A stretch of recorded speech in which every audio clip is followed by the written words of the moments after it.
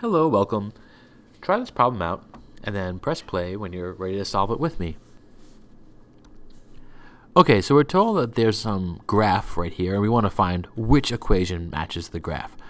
The first thing I want to point out to myself is that we have a midline right here. Let me just choose blue.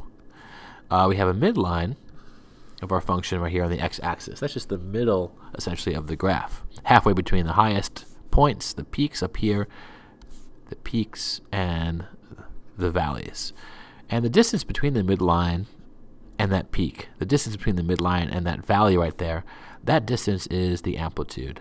And the way we write these functions is to put the amplitude usually as a coefficient of it.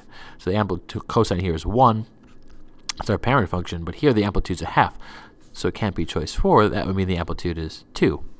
And again, the amplitude is just the distance from the midline to the peak or the midline to the valley, not from the peak to valley. That would be a distance of 1, which is incorrect.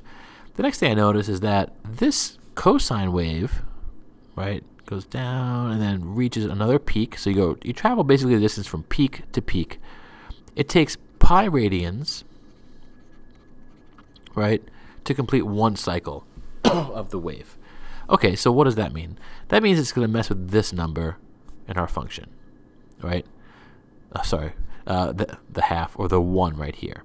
So ordinarily the period, so for our parent function, y equals, let's say, the cosine of x. The amplitude is 1, and then the coefficient, I should put a little k in here. The coefficient k of x helps us find the period and frequency. So k could be, is 2 pi divided by the period for sine and cosine, and pi over the period for tangent. But over here, if k is 1, for example, 1 equals 2 pi over the period. I'll put p for period.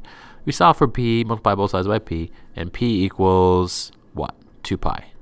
The normal period for a cosine function is 2 pi radians. And that's what this one is saying right here. So it must be choice 1, but let's confirm that.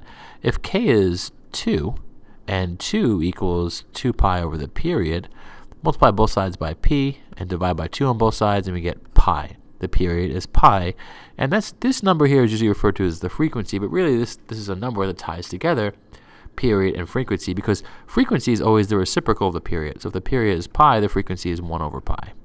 In other words, it takes this wave completes one cycle every pi radians. All right, I hope this helped.